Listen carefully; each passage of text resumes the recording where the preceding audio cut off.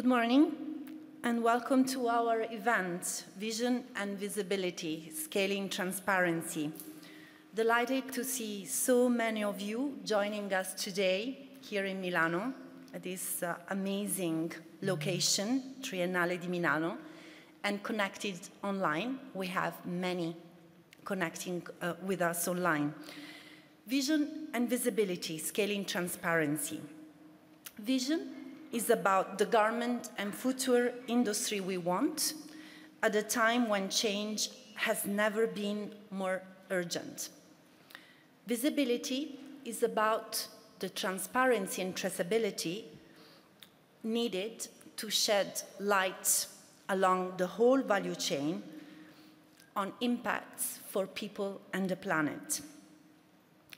The garment and footwear industry is an important industry for the global north and for the global south, worth about $3 trillion annually. The GDP of France is at the intersection of the economic, social, and environmental dimensions of the 2030 Agenda for Sustainable Development of the United Nations. Now, we know the what needs to be done for this global industry to become more circular, sustainable, resilient, and inclusive. We know the how: rules, regulation, standards, innovative solutions are more and more out there. We now need to make it happen at scale, since without scale, we'll not solve the sustainability challenges at stake. And now I'm very pleased to open our first session with the institutional remarks and welcome on stage Tatiana Molcean, our Executive Secretary of the United Nations Economic Commission for Europe and Under Secretary General of the United Nations. Thank you, Tatiana, for joining. Welcome.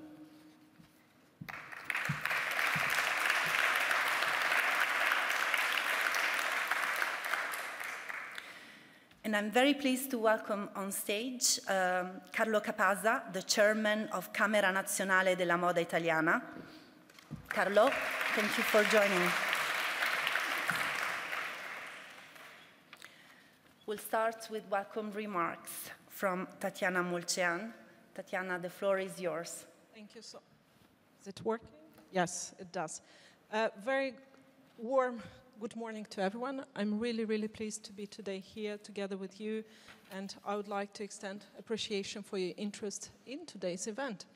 But of course, I would like to also greet my co-panelist or co-opening, Mr. Capasa, for his presence. It's good to see also colleagues from Uzbekistan, and of course for our partners, Mr. Paolo Naldini, Director of the Fondazione Pistoletta Città dell'Arte, our co-organizing partner, but also for those who have offered us this amazing venue here at Triennale Milano, the President, Mr. Boeri, for hosting and having us here. Today's discussions are very important. We see all the impact that the clothing sector can have on the sustainability. And it affects, when we speak about sustainability, it's not only the climate, the environment, it's also the social aspect and human rights aspect that are also involved. But it's not only about the challenges and the negative impact. I strongly believe, and I think we all at UNECE strongly believe, that this is also a sector that has a huge potential to make a change when it comes to sustainability. This past few weeks, and I would say that I've been seeing the data for not only this week's, but for this year and the last year, we have seen extreme weather conditions. And of course, this is a result of our common activity, and we really need to scale up our efforts, including in this sector. In one of the recent reports that we have seen it was for this year report that the McKinsey report from this year it shows us that by 2030, extreme weather events could jeopardize $65 billion worth of apparel exports and eliminate nearly 1 million jobs in economies that are among the most central to the global clothing sector. I think this is impressive data to be taken in consideration, and we are talking about the impact of extreme weather conditions, so please bear that in mind. This is why when we talk how we can change this, how we can really change, one of the key solutions is, of course, and what we are going to talk extensively about is about the making supply chains more sustainable and also more resilient. The industry has really a key role when it comes to addressing the and ensuring the global engagements in this sector. You might have heard already many times about our common goal to decrease or to limit the global temperature rise to 1.5 degrees Celsius. And it doesn't really seem that we are on the track yet. It seems that we need to do more. On the regulatory side, a wave of legislation is aimed at ensuring that the textile and clothing sector is making a tangible contribution to this objective. In the EU, there are at least 16 pieces of legislation that are relating to the clothing and textile under examination, or in 2023, this is what we saw this being in discussions. And of course, once these pieces of legislation would be put in practice or in application, it will change some of the patterns. It will require businesses to have a fully supply chain visibility across all tiers of productions. And this wave of legislation is really turning the industry into a highly regulated sector. And we know that this wave of regulation is not uncontroversial. Many are voicing challenges about the costs, about the administrative burden this might entail. And indeed, many companies have limited visibility over their suppliers. They lack reliable and standardized data to make meaningful decisions for our joint journey towards a low-carbon textile industry and for their compliance with the many new regulatory requirements. This is why the supply chain traceability and transparency are so important. And at UNECE, we are working to harness this. The digital and green transformation are topics which come as a priority for our member states. Circular economy models offer significant opportunities for delivering improved sustainability and meeting international commitments towards a low-carbon economy.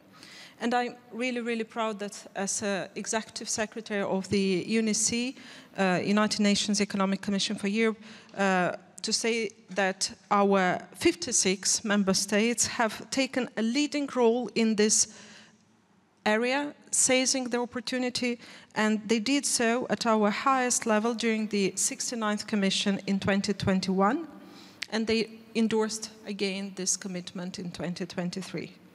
Today's event, Vision and Visibility, Scaling Transparency, marks a milestone for our Sustainability Pledge initiative. It is the culmination of several years of research, development, work, capacity building, and outreach activities. We have already in 2021 developed a series of policy recommendation, implementation guidelines, and information exchange standards. And they have been endorsed by all members of UNECE. And this toolbox comes as part of the Sustainability Pledge initiative. Together, that we are implementing UNECE and the International Trade Center with the support from the European Union, which is one of the major support and donor for this endeavor. And in particular, the Directorate General for International Partnerships of the European Commission has been a partner for us in this process. Looking ahead about scaling up, it's a top priority. We have been discussing about scaling up, about the importance with colleagues that we need to scale up our efforts. Single individual cases are not enough to make a real change for the sector. This is why at the UN Center for Trade Facilitation and Electronic Business, which is hosted by UNECE, we have started to work on a UN transparency protocol, supporting due diligence across sectors and different regions. And these efforts, it's a multi-stakeholder platform, and today's event is a testimony of its convening power. Part of our sustainability pledge, our call to action, has been joined by academia, civil society, international organizations, producers, manufacturers, brands, by medium and small enterprises, but also large brands from Europe, America, Africa, Asia, and Oceania. It covers the whole ecosystem of the clothing sector. Today is the launch of the Community of Practice, a community of actors joining us here in Milan and online that have all pledged for traceability and transparency. And in less than 3 years, the Sustainability Pledge received more than 100 pledges involving more than 800 partners.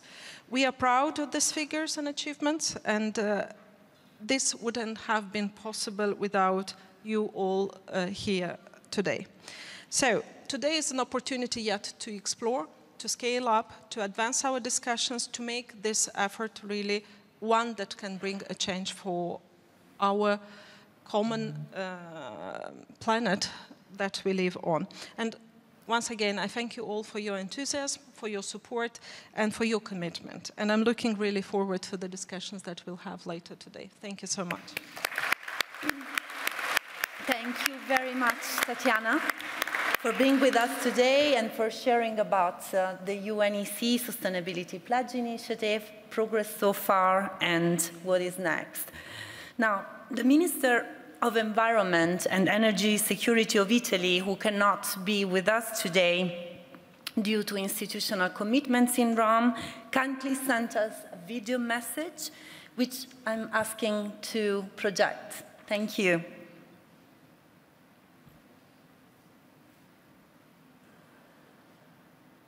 Buongiorno a tutti, mi dispiace non essere presente di persona oggi a Milano e ringrazio sinceramente UNECE, ringrazio la Fondazione Pistoletto per l'invito che mi fa molto piacere. Ritengo importante fornire un contributo all'evento di oggi che affronta temi rilevanti quali la trasparenza e la sostenibilità nei settori dell'abbigliamento e delle calzature. Si tratta di due comparti che dimostrano con sempre maggiore convinzione quanto sia ormai irrinunciabile per noi l'attenzione al percorso dei processi produttivi sostenibili.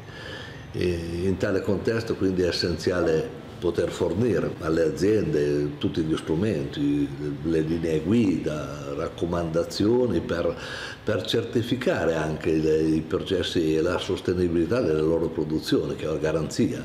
Davanti alle richieste che arrivano dai consumatori, le imprese devono poter disporre di metodologie che diano quindi le garanzie e le certezze sulle provenienze e su tutte le lavorazioni. Sono 100 miliardi di pezzi all'anno nel mondo. Credo sia molto positivo quindi l'impegno per la sostenibilità sviluppato da imprese, istituzioni e università che oggi con voi illustrano i progressi e le nuove potenzialità. Anche in questo campo quindi è importante ed essenziale il contributo delle nuove tecnologie che sempre più spesso si intrecciano con le pratiche per la sostenibilità. Il termine sostenibilità forse è abusato, ma è quello che rende idea. Va certamente in questa direzione l'applicazione della tecnologia di blockchain, che promette di avere ripercussioni e applicazioni molto positive, ed è importante lo sviluppo di tutte quelle che possono definirsi le buone pratiche per un utilizzo sempre più diffuso delle novità tecnologiche e digitali, utile a certificare tutto il percorso di tracciabilità delle produzioni, una battaglia storica del settore fashion anche. Il Ministero dell'Ambiente e della Sicurezza Energetica intende fare la propria parte per sostenere questi processi, per stimolare questa sensibilità, processi che puntano a diffondere la trasparenza. Il nostro impegno è analogo al vostro, per contribuire tutti a costruire un sistema produttivo sempre più moderno, sempre più attento all'ambiente e proiettato quindi verso le nuove economie, le economie del futuro. E questa è la sfida comune che noi abbiamo e con questo auguro a tutti voi buon lavoro.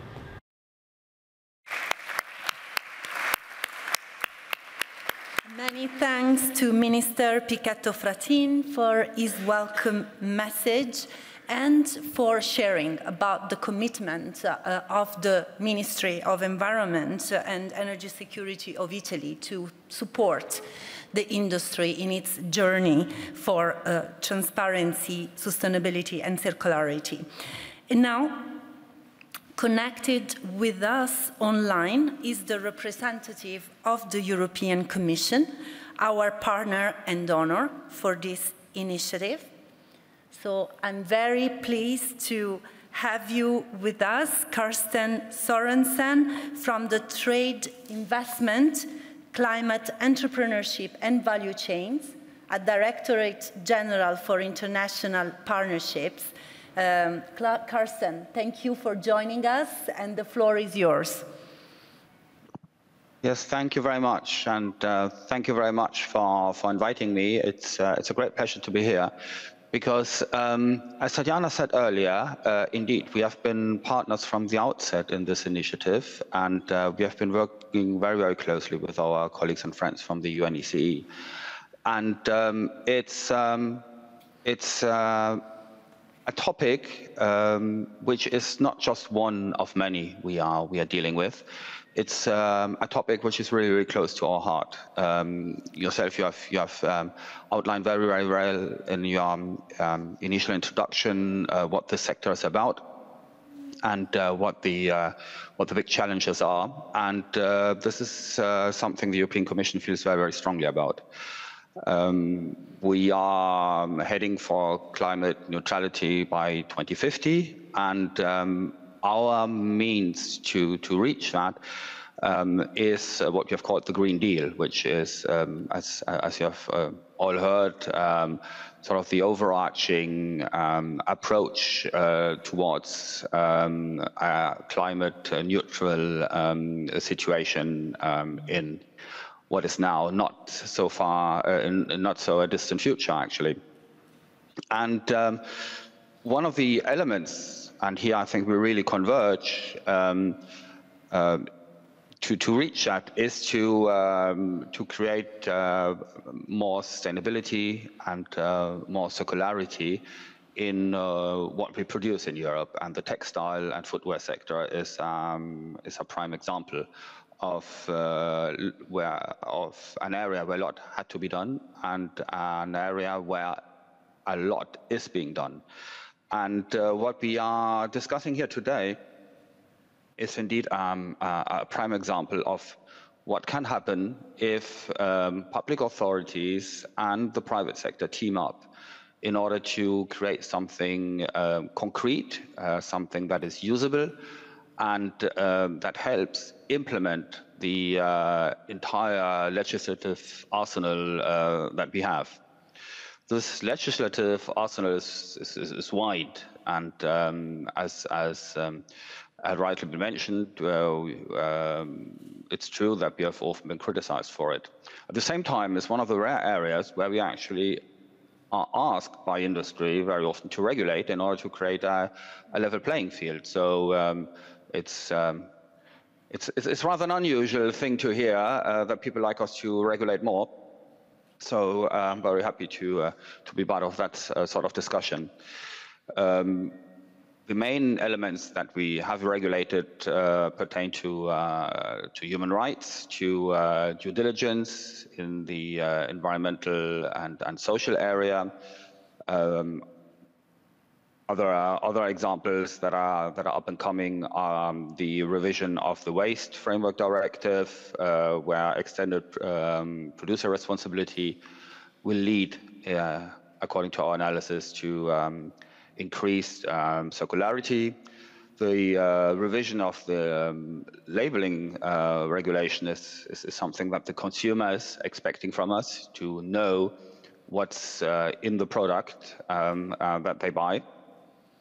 And all this creates, indeed, the conditions for more circularity, for more sustainability, but constitutes at the same time also a challenge, and we are very well aware of that. And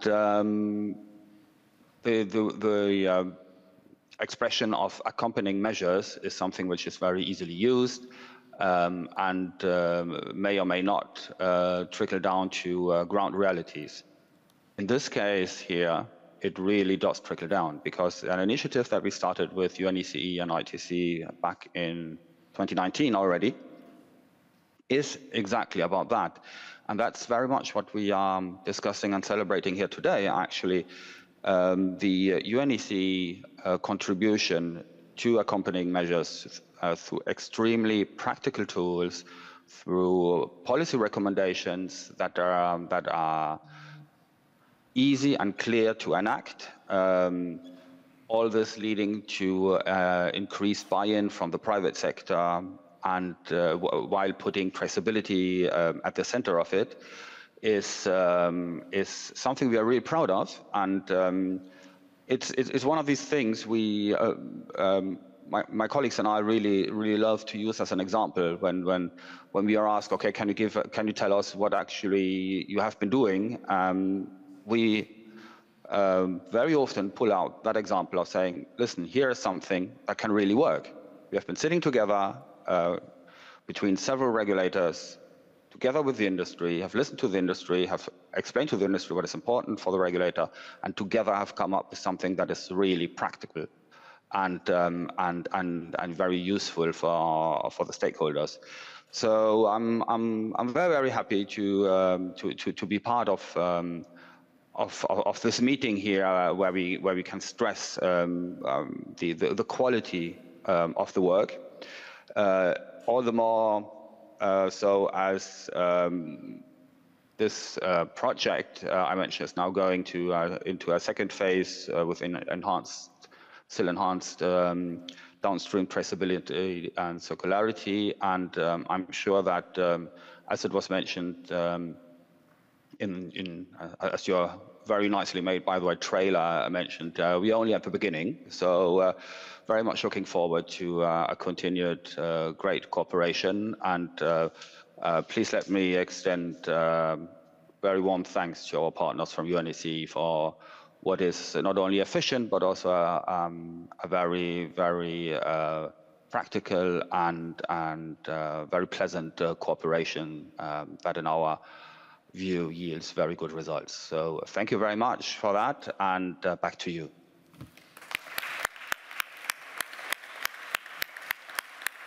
Thank you very much, Karsten. Thank you to Karsten Sorensen, Directorate General for International Partnerships, for your support, for your warm words about our partnership and the importance of the work we are carrying on, and the role that actually what we have achieved as part of this initiative is playing in support of the policy and regulatory agenda at the European Union for advancing sustainability and circularity in an industry that is very important for this region. Thank you very much, and very much looking forward to engage further for the second phase of this initiative starting this year. Thank you, Karsten. And now, to close our institutional panel, I'm very pleased of having with us Carlo Capasa, Chairman of Camera Nazionale della Moda Italiana, a world-leading force amongst fashion associations for the sustainability agenda of this industry. Thank you, Carlo, for being with us today. Floor is yours. Thank you to you, thank you to everyone, and good morning. I want to say thanks to Tatiana Molchan, the Executive Secretary of UNECE, and Paolo Naldini, Director of Fondazione Pistoletto, for inviting me today. Thank you. I love, as you know, just talking about sustainability, because it's one of our pillars at the Italian Fashion Chamber. as we know, Italy has a huge responsibility because it is the world's leading producer of luxury goods for fashion. Beside everything, fashion in Italy is the second industry. More than 100 billion euro production last year at net cost of production. So it means it goes in the market for 700 billion of euros in the world. You have to think also that we have 62,000 companies and we employ more than almost 600,000 people in production, plus the same numbers in retail and offices. So this is why we have a real huge responsibility. We have both the downstream and the upstream, the brands and the supply chain, which is something unique and extraordinary. And that's why we started as first among the other fashion chambers in 2011, creating a working group made of managers from our members' company, such as Gucci, Armani, Prada, Valentino. We represent all the famous brands, but also many small brands. We say that we represent all creative fashion in Italy. I think the extraordinary action we succeeded it was to have all the companies join the discussion to find a common path towards sustainability. Sustainability, as Tatiana and Carsten said before, is something we do all together or we don't do. You cannot be alone in that. And we are very happy in Italy to have all the chain, production chain. Here I see Ercole Bottopoala, who is CEO of incredible brand of fabrics, Reda, that is a pioneer in sustainability. But without this union between the fabric makers, the producer, the brands, and all that, nothing works. We have to be all together.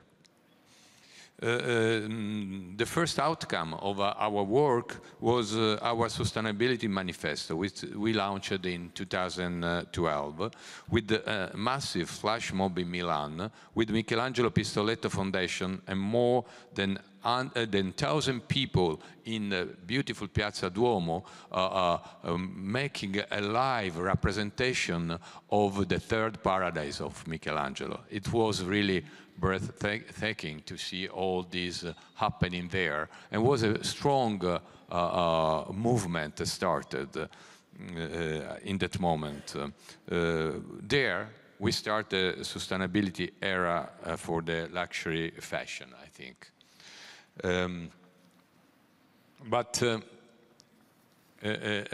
I'm here today for endorsing and recognizing the importance of the Sustainability Pledge, a project for sustainable and circular garment and footwear. I can say that today our main challenge is indeed the circular economy. As we, as Italian Fashion Chamber, have partnered, and we still partner with the Ellen MacArthur Foundation, the leading body on this, for a working group on circular economy. The first outcome of our commitment has been the consortium Recrea. We founded together with several brands under the guidance of CNMI, and we created a task force to manage the difficult issue of the end of life of fashion products. I think is a beautiful initiative, because we really control all life of our product, from the beginning to the end. And this is a strong start for Italian fashion. Always on circular economy, we are lobbying at an European level, thanks to our role in the European Fashion Association, IFA, on several topics related to sustainability, for example, the digital product passport and eco-design. We are also part of the technical secretariat of the working group PEF, that is the product environmental footprint, at the European Commission. So we are very active. We are also working on an extraordinary project with the UN and our brands, with the Ethical Fashion Initiative from the UN, about the due diligence specifically made for the fashion luxury. In this moment, as you know, we have many standards, and it is important to have a common framework to assess the sustainability for consumers, brands, and suppliers. Otherwise, nobody is able to understand when a brand is really sustainable. So having a common tool is important in this moment. It's one of our main initiatives. Finally, I will be happy to tell you more in the next months, but we are working on an internal study on durability of luxury fashion items. You know, some of our member companies decided to join forces to inquire about the physical and emotional durability of product. The goal is to find a common way to give value to this feature on the luxury market that goes beyond the current debate within the European Commission. I want to give you an example on this. If we just judge durability from a piece of fabric, and we stress a piece of fabric, probably is a piece of fabric from a soccer, football T-shirt. It looks very durable, but in truth, it's going to be discharged in 6 months. On a Valentino lace dress, if you stress the fabric, it's not durable at all, but it stays in a wardrobe for 3 generations. So we believe that this is what we call emotional sustainability, and means that we have to measure the sustainability on the final product, on our opinion. How long is going to be in the market this final product? And we can use digital passport for this. This could be a very important use of digital passport and on traceability of the product until the end of its life. So I want to just conclude my speech inviting you here in the afternoon session at 4:30, where we will listen to 3 amazing brands, an interesting brand, not a big brand, but very, very linked to sustainability. And they are SCBC, Pairi Daesa, and Made for a Woman. And this will be moderated by Giulia Braga from the World Bank. So please be here to listen from the live voice of people in charge in this matter, what happen in the real life of the market. Thank you very much. Thank you.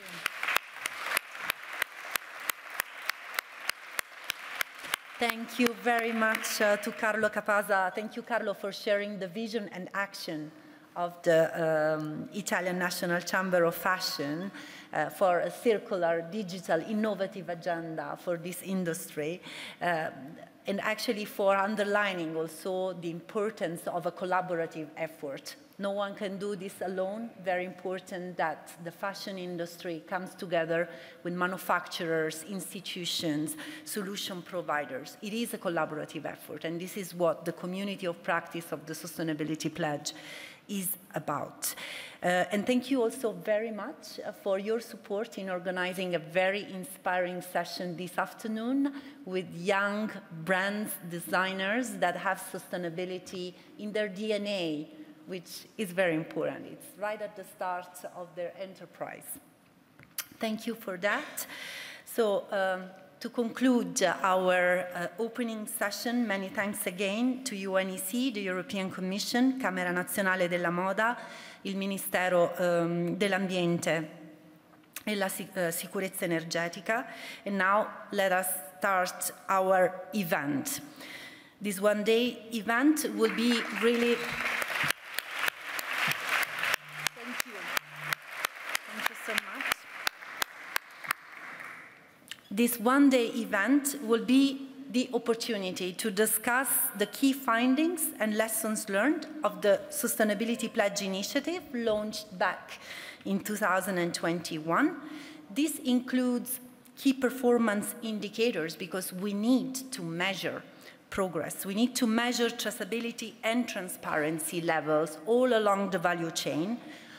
We need to measure and to identify what are the best practices under the community of practice, innovative solutions that can foster impact and common endeavors for sustainable and circular value chains in the industry of the future. So I would like now to invite on stage the panelists for our first panel discussion. Please.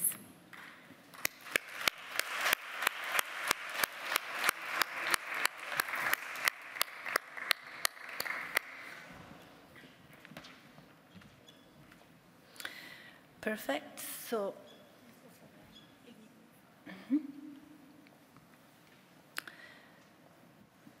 for our first panel discussion, this is going to be dedicated to the community of practice of the Sustainability Pledge. It's a community of practice that we are launching here today with the video that is jointly produced with the Città dell'Arte Fondazione Pistoletto for this 3 years anniversary of the Sustainability Pledge. So we can launch the video. Thank you.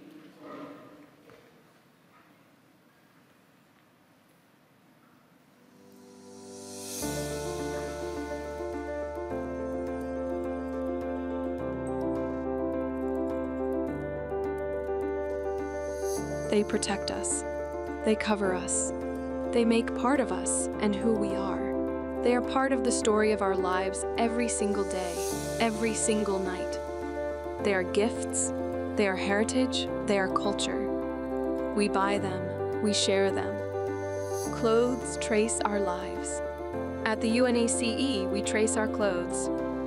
Few years ago, United Nations member states gave us a challenge. Prove traceability and transparency are possible in the garment and footwear sector. Today, we are tracing cotton, leather, synthetic, man-made cellulosic wool products all over the world. From production to use, we look to feed global common knowledge for this industry. Risks and opportunities, policy recommendations, improve trusted and verified standards. The textile sector has strong environmental and social impacts today and feeds millions of families around the world. From the UNECE, we want our joint experiences to become the basis for regulations and practices. Preparing today, the garment and footwear sector of the future.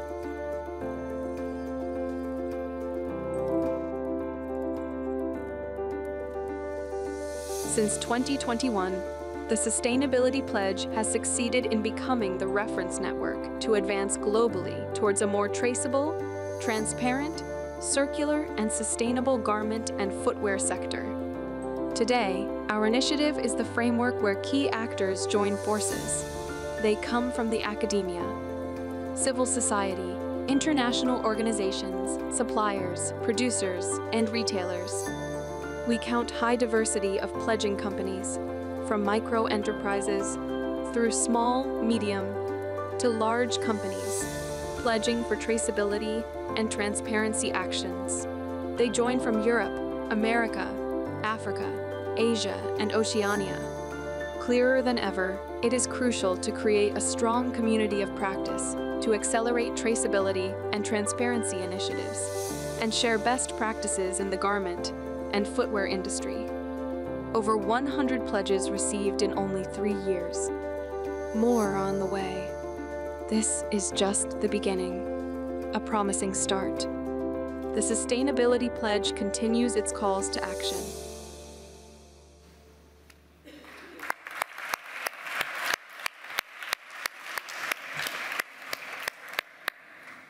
Excellent, thank you. These are the members of the Sustainability Pledge community of practice, all those that have joined so far, more to join, of course, as our community of practice and Sustainability Pledge initiative is going to continue. And now we have on stage representatives of the Sustainability Pledge members, actors, so of institutions, business associations, businesses, civil society, academia, and solution providers. These are the actors that have joined the Sustainability Pledge and form the community of practice, which is a growing community. Now, the main purpose of this community of practice, let me briefly recall that, is first of all to share about progress and lessons learned from implementation of the actions that have been submitted, so the actions that pledgers have been taking to advance traceability and transparency all along value chains. Second purpose is to measure such progress against key performance indicators that have been developed actually from the actions already submitted. And we will see more in detail what these key performance indicators are to measure progress. And finally is really to contribute to the further dissemination of the call to action.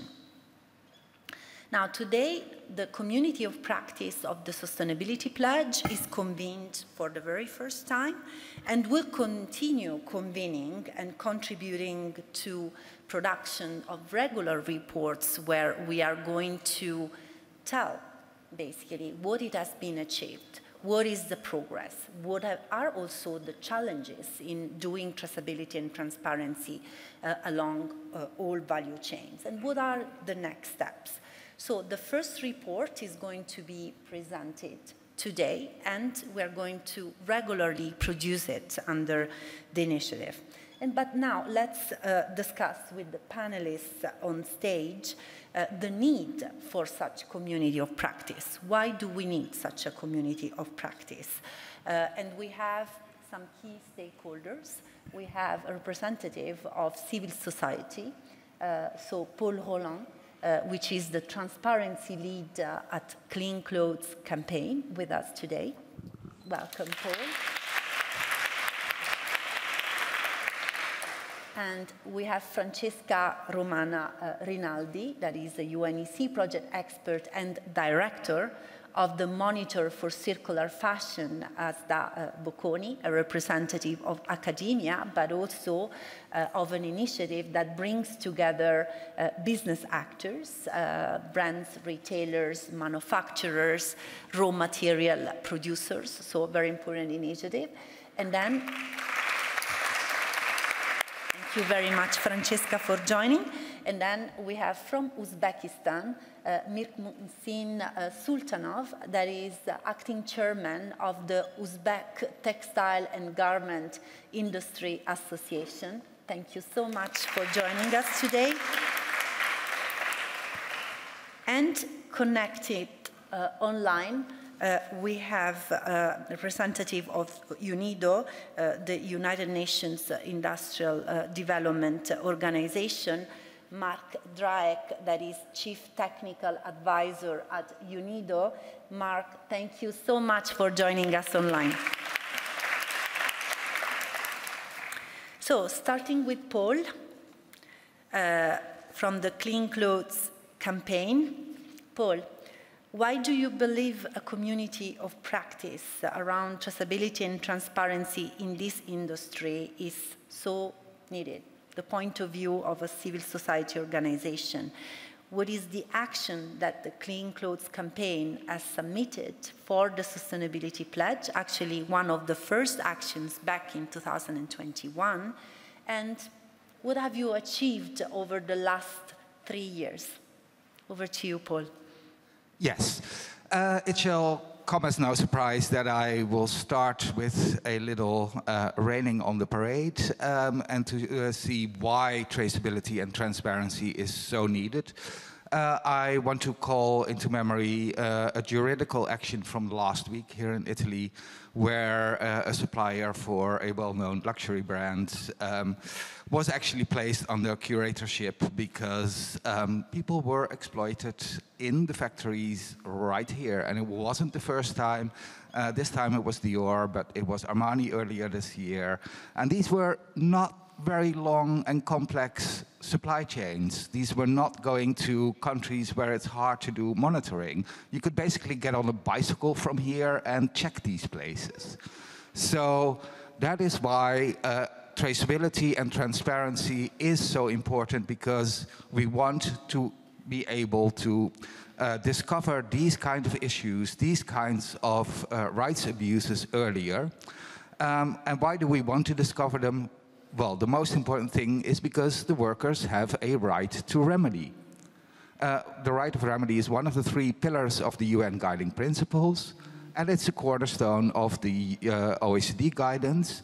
As you may hear, both of these were guidances, but we have moved beyond guidance now with the introduction of the CSDDD and other supply chain laws. These guiding principles are no longer principles. They're no longer soft law. They are being turned into hard law. To me, it also shows that partial transparency does not work.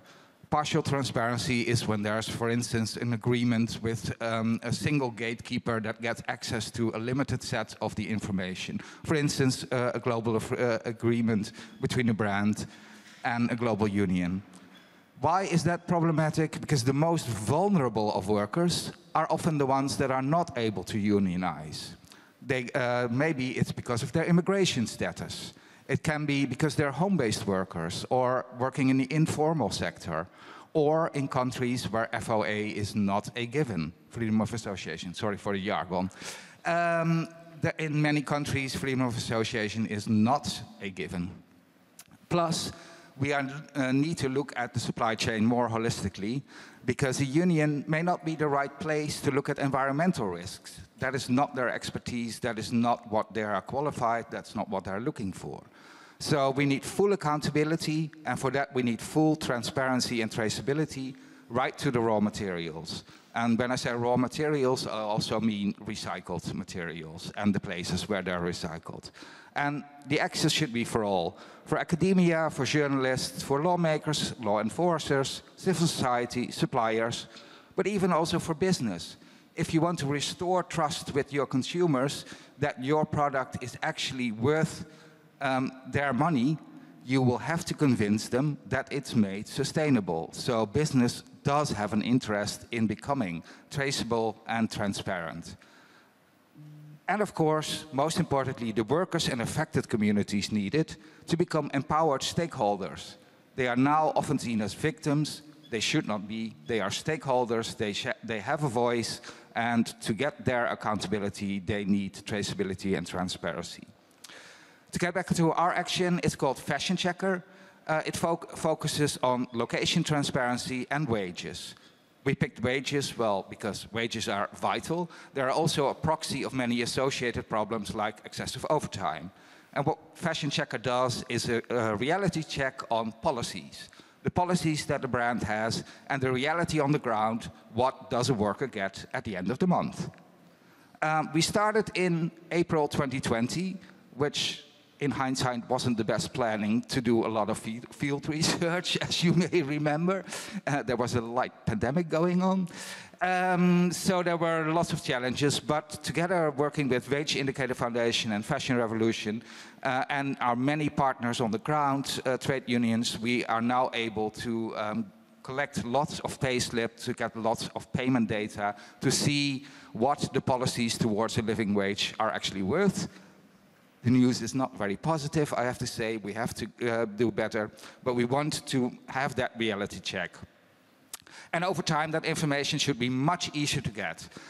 Groups like the FLA have done excellent work in standardizing methodologies, and also more and more workers are paid electronically these days, which means the data is actually available. They are there, they're just not transparent and accessible. And we need to change that. We also need to have to make sure that there are standards that this kind of data becomes machine readable, because civil society does not have the people power to process this amount of data if it's not machine readable. Otherwise, we have to employ unpaid labor, we call them interns. That's not a scalable solution. If we want to scale up traceability and transparency, machine readability is key to data standards, and that's where the work of the UNECE comes in very, very, very handy. So for the future of Fashion Checker, our plans are to include information per facility, so per factory, on the remedy mechanisms that are available to workers. The remedy mechanisms can depend on which MSI member brands produce in a factory, or which supply chain laws brands fall under that produce there. So the idea is to help workers get their right to remedy so that they can check that on Fashion Checker and achieve that right to remedy. because right to remedy, as said, it's a right. It's not a nice to have. And we want to focus on impact rather than on policy. To be very blunt, you can't feed your children with a policy. So I also want to draw some attention to the excellent proposal from Cornell University, from Professor Saras Kuravilla and Jason Judd, who just published a very concrete plan to have metrics for supply chain sustainability. 25 very concrete metrics. It's called Labor Outcomes Metrics. I really hope you all read it because it's very helpful. So we want to unlock more than just location data. We've made great progress in location data with initiatives like the Open Supply Hub, which traces over 300,000 locations already. But we also will need social and environmental data to create a true community of practice. And I challenge every one of you to step up the effort, because the planet and the people cannot wait any longer. Thank you very much. Thank you, Paul. Thank you for sharing about your action, the fashion checker, and its focus on a very important aspect, increasing living wages. There are workers and people behind the clothes we wear. And thank you very much to Clean Clothes Campaign for being part of this community of practice. Civil society plays a very important role, and for being a member of this community of practice since the very, very beginning. And now, turning the floor to Francesca Romana Rinaldi, Director of the Monitor for Circular Fashion at Sta Bocconi. Now, same question for you, Francesca, if you can please share the point of view of academia, but also businesses, brands, manufacturers that are part of your Monitor for Circular Fashion. Why the community of practice is important, what is the action that you have submitted, what you have achieved so far? Great. First of all, thank you very much for the invitation. As you mentioned, the Monitor for Circular Fashion is a scientific and technological community. It's also a research observatory in SDA Bocconi, and we include, as you can see here, players upstream in the value chain, downstream in the value chain, but also service providers. And also the research technical partners, including organizations that enable the Monitor to be more and more European, I would say, and international overall. So why a community of practice is needed, and also why we decided as Monitor for Circular Fashion to participate to a pledge and to submit our pledge since the beginning. Well, we believe it's important to create the level playing field, and in order to do that, it's also important to have more and more players that commit and also implement traceability and transparency in garment and footwear value chains. There is also a second reason, which is connected to that, which is fighting greenwashing. And the third, I will say, is giving visibility to best practices. And this is also what we are trying to do in the Monitor for Circular Fashion, but we do it in a concrete way. So it's not just presenting what brands have been doing and other players have been doing, but to work with them, and we do it also following the steps of UNECE, I would say, implementing the methodology that UNECE has shared, the toolkit. And we do it with projects. Not all of them are just pilot projects. We also try to work on industrialized projects because we believe that this is the way to go. As we mentioned already, scaling up, it's important. And we do it by implementing KPIs. So what we have been presenting as a pledge and what is our contribution also to this community of practice that is convening for the first time today, but we know for sure that it's going to grow and grow more and more as more pledges will come.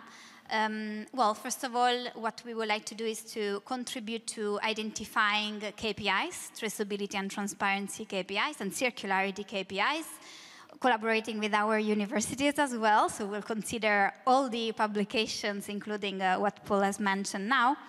And we do it on a yearly basis. And we test these KPIs also with projects, these implementations are important in order to fine-tune also the KPIs. Of course, the publication that Maria Teresa has mentioned, the UNECE publication, will be a very important tool for us. So we'll be testing also some of these KPIs, again, through projects. And we also would like to continue working with companies on identifying well-done sustainability claims. Both B2B, B2C, also B2B2C, sustainability claims that are supported by data, by concrete data that are substantiated, as we are asked to do also by the European Commission. So this is the way to go.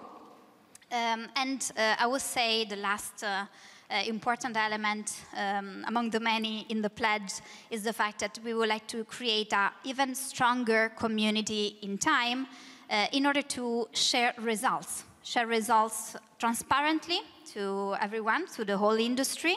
And we do it every year on a yearly basis, also with an event. You're all invited also to the next monitor event in February 2025. One last point to say that the evolution has been, I believe, a good evolution in the last years. And basically, we created the community in 2021, and now is the 4th year. We increased the number of companies. They're now in total with the partners of the research technical partners at 31, and we are willing to grow as well. Involving more and more players, even SMEs, and we do it through the C Factory initiative. We're also willing to be even more transparent in the future, involve also a bigger number of players, even if they're not partners with other kind of collaborations. And we also submitted another pledge, which is definitely very consistent with UNECE pledge to the Textile Transition Pathway European Commission, and this has been done on 8 actions out of the 50 in total, and of course 1 was on traceability and transparency. So we'll continue further. Thank you very much, Francesca. Thank you for sharing the good progress at the Monitor for Circular Fashion. Very pleased to hear that our work at UNECE has been an inspiration for your work at SDA Bocconi. Excellent. And now I would like to turn the floor to actually Mr. Sultanov, that is leading the Uzbek Textile and Garment Industry Association. Thank you very much for coming all the way from Uzbekistan, Tashkent, to Milano, and for sharing with us the point of view of a business association in a transition economy in a country that is a leading country when it comes to raw material supply for this industry, but that is moving up the ladder and actually industrializing also textile and clothing production. So your point of view, importance of having a collaborative approach, community of practice. What is the progress for the pledge that Uzbek Textile Association has been submitting now 2 years ago, and where do you stand? Thank you very much. First of all, thank you for inviting us and to participate in this great event, in this forum. Coming back to your question, Uzbekistan could be a great example for why traceability and transparency is important. Because for a long time, Uzbekistan, as a cotton growing country, was under so-called cotton campaigns boycott. So because of tremendous reforms made in industry, and to name the privatization of whole industry, cotton industry, and acknowledgement, ratification of all international laws and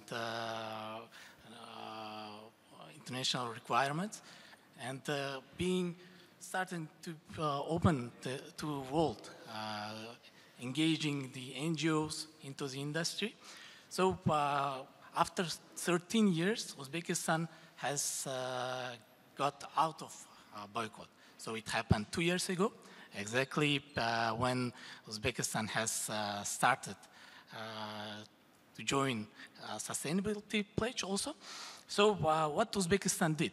Uzbekistan has made its new model into the cotton industry to make it more traceable,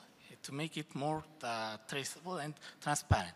So now, if cotton industry in past was fully regulated by government, and that's why there was some issues with forced and child labors. Right now, it is fully privatized, and it is one of highly earned sectors. To name that in September, October, in harvest season, people often go out of factories, go out from offices to pick cotton because it's paid more. If to give example, in 13 years time, we used to pay for cotton pickers 10 times lesser than now they are getting. So it is including inflation and everything, 10 times more. So it is right now more beneficial, and it is private. So right now, Uzbekistan has cluster regime in cotton sector. This cluster regime has all the vertical integrated production, starting from cotton sector and to ginning, yarn spinning, fabric and ready-made garment under one roof. So Uzbekistan is a great place to trace whole production line in 100 kilometers square. So this is a good example, and this results, it is, it is not just a small place. Uzbekistan's almost more than half part of agricultural land was for cotton. So we have achieved to privatize whole more than 1 million hectares of agriculture sector. Coming as those reforms have been made, the Cotton Campaign and the International Labour Organization has acknowledged the reforms and results, but we didn't stay in this position. So we start to communicate and collaborate with international organizations.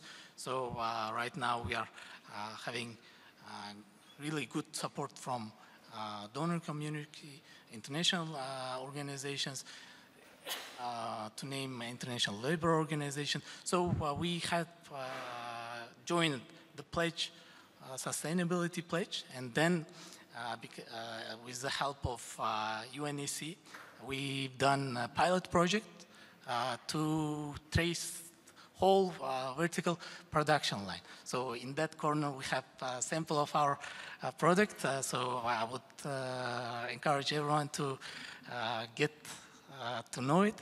So, so this is great result for us.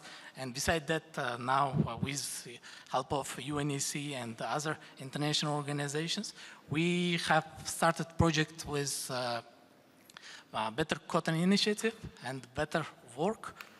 So right now we are having more and more certified by those two programs, clusters, producers. So, but today's topic is scaling the transparency. Of course, as Paul told, there should be more from the production side to get involved. But it comes from the market side also, as it will be more acknowledged, as it will be more required. I think, and when the producers have this, producers meet this requirement, if it is motivated by market, so I think it will be more scaled, and it will be more continuous, I think. Because right now we have great pilot project, and it cannot survive, it cannot continue if it's not demanded in the market. So demand is moving force in this phase. Yeah. So I'm glad to be here with you today, and I'm very honored to invite you to visit Uzbekistan. So Uzbekistan is a great place, and there is great occasion to visit Uzbekistan. So this September, we have annual conference, joint conference of International Textile Manufacturers Federation and International Apparel Federation. That will be in Samarkand. It is really beautiful city to visit. So I hope to see you in Uzbekistan in September. Thank you very much. Thank you. Thank you very much to Mr. Sultanov for sharing about the journey that Uzbekistan has undertaken and the success story that Uzbekistan is thanks to the engagement with the international community, but also a collaborative effort throughout the country with the industry to meet the demand for traceability, sustainability, which is really underpinning, importantly, the industrial development, sustainable industrial development in the country. And of course, I also joined that invitation. Go to Uzbekistan. It's an amazing country to visit, and it will be super interesting, actually, to attend your conference. As UNECE, we plan to be there, actually. And now turning to our last speaker for this first panel connected online. It's Mark Drake, Chief Technical Advisor at the UN Industrial Development Organization. Thank you very much, Mark, for joining online. And questions to you, the point of view of an international organization, why collaborative efforts, community of practice is important. UNIDO is also a pledger to the Sustainability Pledge with the Switch to Circular initiative. What is the initiative about? What is the progress so far? Mark, over to you. Thank you, Maria Teresa, and good morning to my colleagues in the panel and ladies and gentlemen. I'm speaking to you from Vienna, UNIDO headquarters. I apologize for not being able to be there in person, but indeed, I would like to use the Switch to Circular Economy Value Chains project as an example to make the discussion concrete, and also use that then as a way to answer your question. So what is this project? It's funded by the EU, by DG INPA, and co-financed by Finland. We are over half of the implementation period, so indeed results are coming in. And the overarching aim of the project is indeed to push for circular business models in 3 target value chains.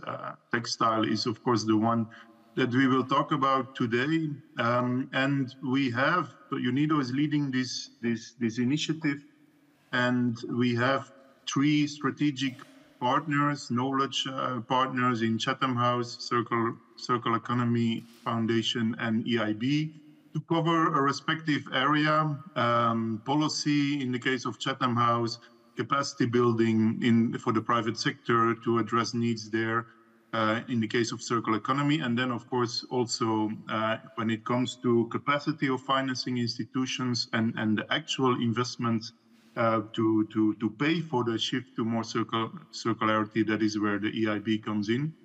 But what is a bit special, I would say, about this project is then how do we want to make sure that what words that have also been mentioned, like this holistic approach, this making sure that whatever we try is going to make sense from the different stakeholders, which is so important, especially for a complicated and fragmented value chain like textile.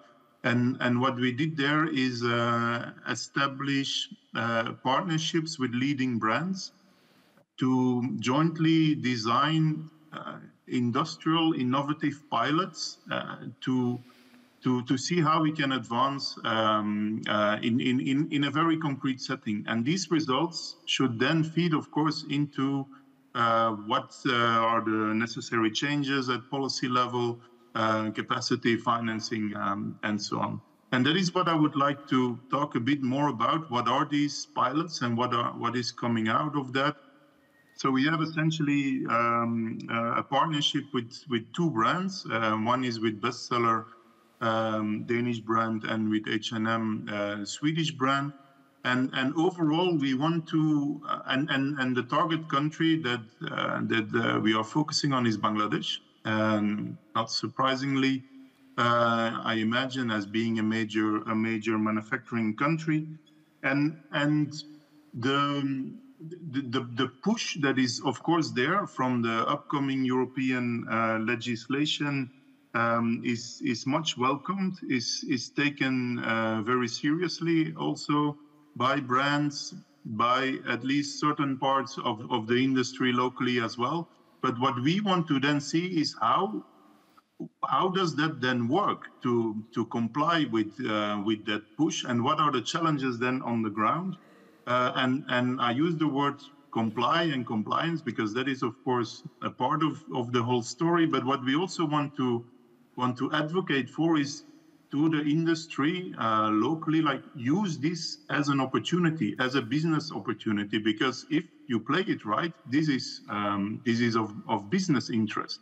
And then, of course, the environmental benefits and the compliance with social dimensions are also there. But this is also the story that we want to bring.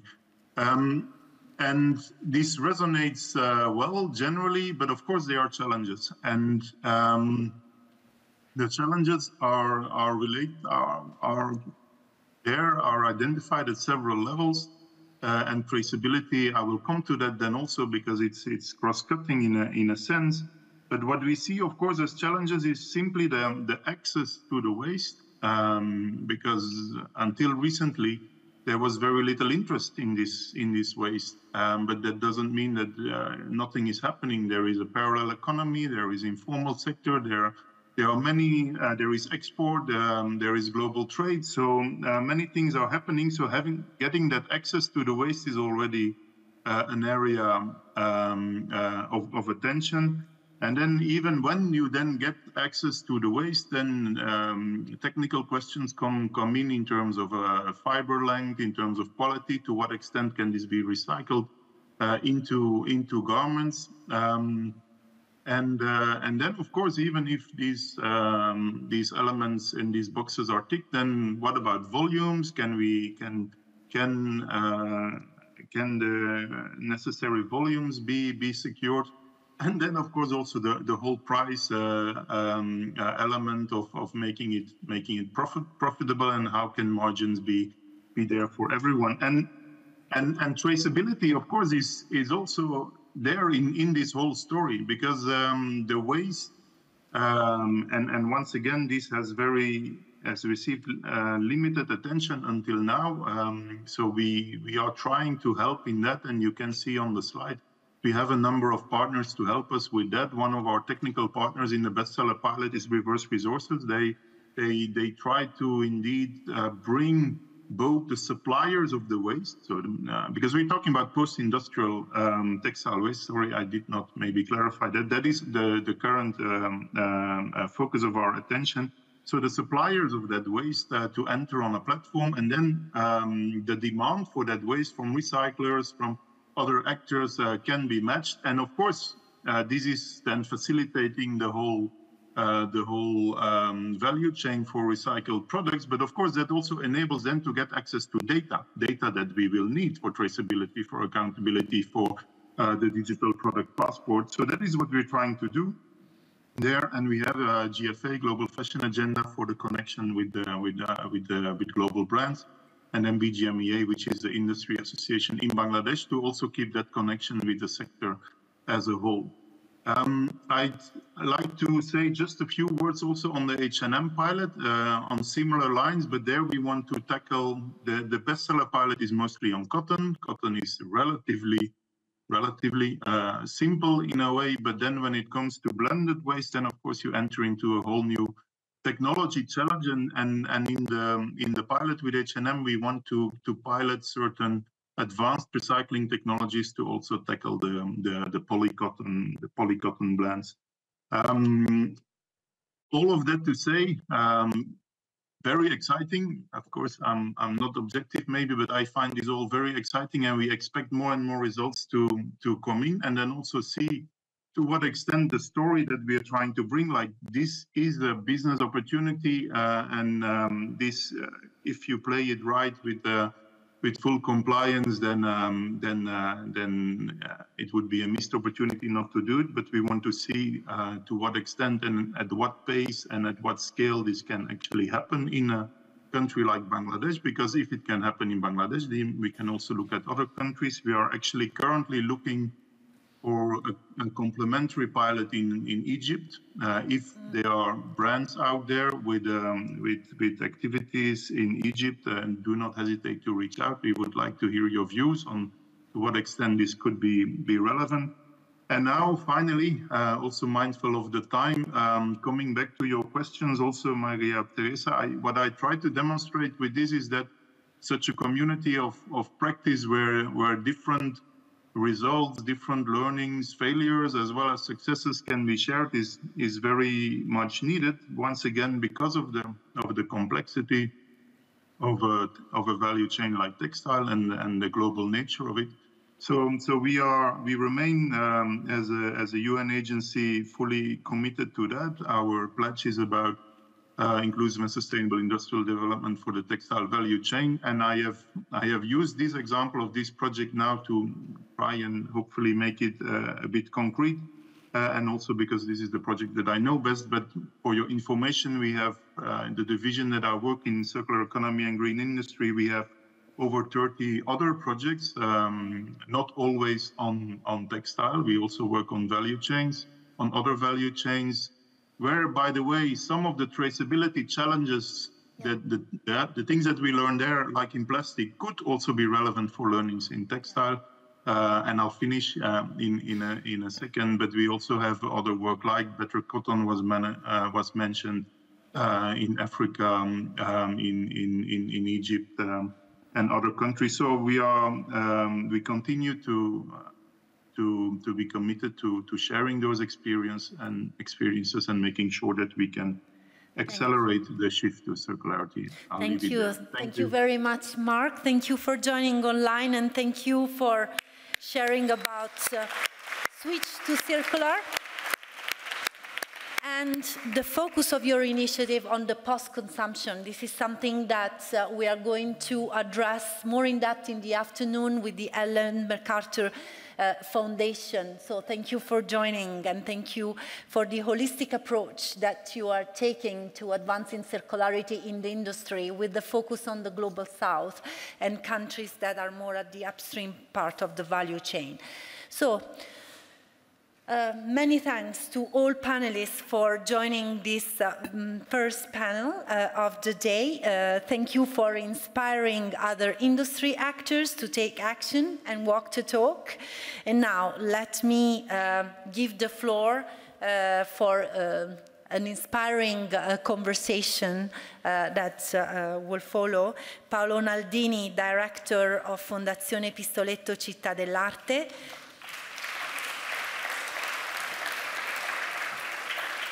Thank you, Paolo. And Marco San Micheli, Design, Fashion and Crafts Curator at Triennale Milano and Director of the Italian Museum of Design.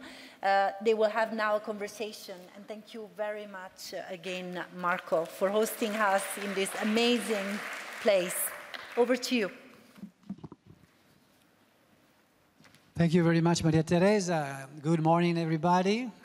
Now I understand we are, Marco, the only obstacle between you participants and the coffee break. So it's going to be an uncomfortable, I hope, rapid situation. And I would like then to kind of wrap up and prepare for the next panels during the day that will provide us with a lot of not only insights, but with hard facts So we have already seen quite a lot of facts and cases been mentioned this morning.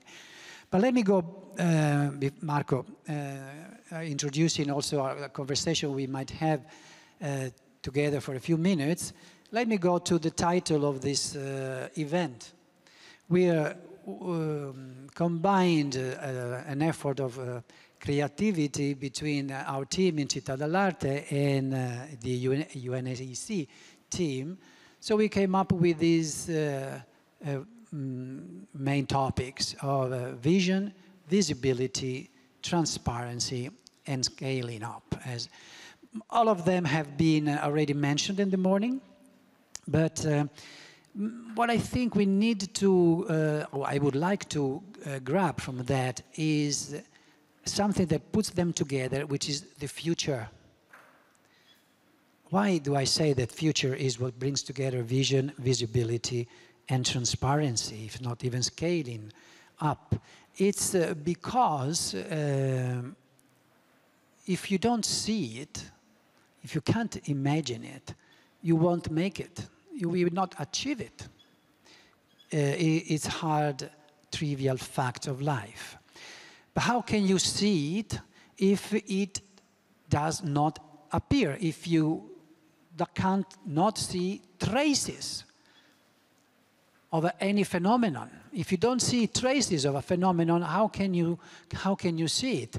So traceability is paramount, is fundamental for going into the future. And why would you not be able to see traces? Maybe because there is no transparency. It's simply too opaque. And we know there are many reasons to be kept in opacity. Because maybe there are hidden things. Traces maybe could be there, but they're just hidden. And Paul has given us some examples about that this morning. No? And, but there's another element why perhaps we would not see traces. It's because they are not there, because yet the phenomenon is not there. We're talking of something that is not yet existing. Wow, so this is exciting now. We're talking about seeing what does not exist, seeing the future. Well, this is something that, of course, oftentimes has been associated with the capacity of artists to step in and see the invisible. But let me say, it's not just an artistic endeavor here at all. It's been said by Carlo this morning that if we don't come together, we will not make it. Talking about sustainability, talking about the future which we are here to make. So if you don't see it because yet it does not exist, you can still make it. Make the future you want to see. And so now we are moving from viewing to envisioning, to have a vision. So this is something that I think has already happened in the past, and art was involved in that. Not far from here, it was in Florence, quite a long time ago, but not that far that we shouldn't remember that. And I would like to point just a single artwork. It's the Universal Judgment, il Giudizio Universale. Well, now it's the Universal Judgment has come. Here it is. It's time for us to judge and be judged upon our own survival. And now that is the artwork that we need to do together. It's not anymore to represent the vision of the church. It's time to represent our future in order to make it. And so that's why I feel very comfortable to be sitting along with the industries, with the National Chamber of Fashion, with the politicians, with the administrators, and of course with the artists. And that's why I'm so glad to be here in Triennale, where all this is happening. Thank you very much, Paolo. I mean, indulging in the biblical metaphor, I mean, the angel of the apocalypse in the last book of the Bible is actually pointing the finger against humanity, so it's nothing about God. I mean, if they are, you know, facing the apocalypse, it's because of the bad behaviors of the humanity. But let me convey, first of all, the greeting and the support of President Stefano Boeri and Director General Carla Morogallo, because if this conference is taking place here at the Triennale, it's because we truly believe the joining forces is fundamental. And what a public cultural institution can do is offering the platform to make visible things that usually they don't have enough or stronger voice to reach a bigger audience. When this morning I was in front of my closet and deciding what to wear, I immediately picked these shoes because I keep repairing my shoes because these are very old, these are very boring Stan Smith Adidas, but I said, like, I also want to in somehow wear something that is witnessing my single behavior, because I think among the transparency and the vision of the future, there's the single behavior that every one of us can offer and can practice. Coming to the museum I run, the Design Museum, which is downstairs, and I hope you will have time to visit, every object has a caption, and every caption is a sort of a passport that is testifying how was impossible, how was not yet delivered or imagined, then thanks to the creativity and the major effort of a designer, of an entrepreneur, became possible. And one of a common thread, a common ground that is going through the whole collection is that objects have been able to change behaviors. Now we are in a situation that there's so many objects and so many things around us that we need to deal on how to, you know, give the objects a sort of a patent and a sort of a passport to make these objects reused and part of our cultural landscape. I truly appreciated when President Capasa quoted the fact that the Valentino dress can be there for generations, and also the objects of Italian design have been there for a long time and for decades, also because they've been passed from a family to another, from generation to generation.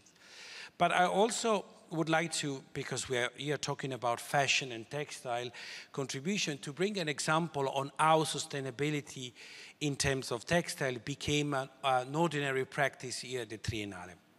At the moment downstairs we have an exhibition called The Imperfect Home. It's a personal exhibition of Inga Sempe, the French designer, where we reproduced an apartment. The different ambience, the different spaces of this apartment are made by textile walls. And we asked a Danish supplier, which was one of the factories that Inga Sempe worked with, Kvadrat in Denmark, to supply us with these fabrics. But the company, and this was something that as a museum, as a public institution, we learned from the company, we signed a contract where we were obliged to tell how we are going to reuse the textile, the large amount, the many meters we had from them in the near future. So it took, you know, almost 1 extra month with all the team of Triennale to find out how we are going to use this, because usually we incorporate the material and we storage the material after the exhibitions, thinking and hoping that a new designer will reuse the materials, but this is really rare that it happens. Actually, the Sambonnet exhibitions, 95% of the exhibition's design has been recycled for previous exhibitions. But going back to the textile ones from Kvadrat and from Inga Sempe, in the contract we signed that 1/3 of the textile will be part of the collection. So we will keep them preserved as part of the collection because we value the design behind and the manufacturing behind the textile. 1/3 is for our didactic activity, so it will be reused for the activities of the museum, and the last third will be reused, and we already invited a designer to reuse this textile for merchandising and for external use in the garden of Triennale. This is a little gesture that I can share with you, but this is something we truly think that will change the way we interact with suppliers. Thank you, Marco. I take at least a couple of lessons home after that.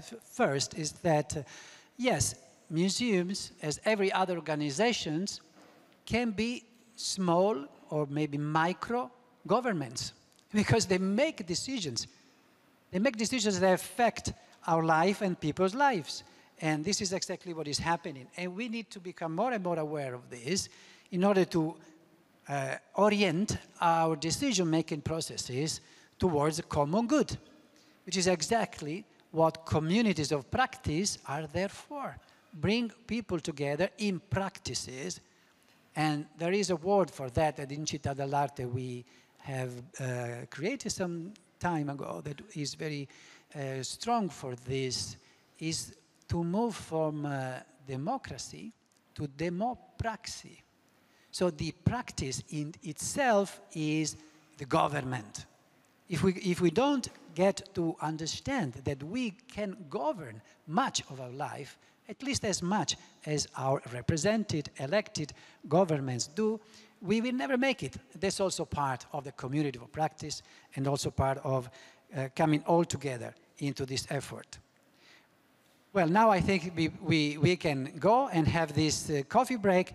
I remind you, we have 40 minutes, and then I invite you to stay with us the whole day.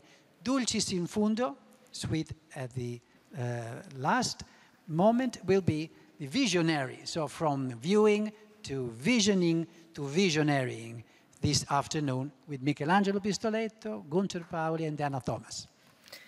Thank you very much, Paolo and Marco, for an inspiring conversation. And thank you, Marco, for mentioning about your shoes, because we have been tracing them, actually, from Brazil all over to Germany and, you know, consumers market. So excellent. And now coffee is served outside on the terrace. Please enjoy it. And back, please, in maximum 30 minutes, because we are going to have another very interesting panel discussion led by our media partner, WWD, Luisa Zargani, about key performance indicators. Enjoy your break.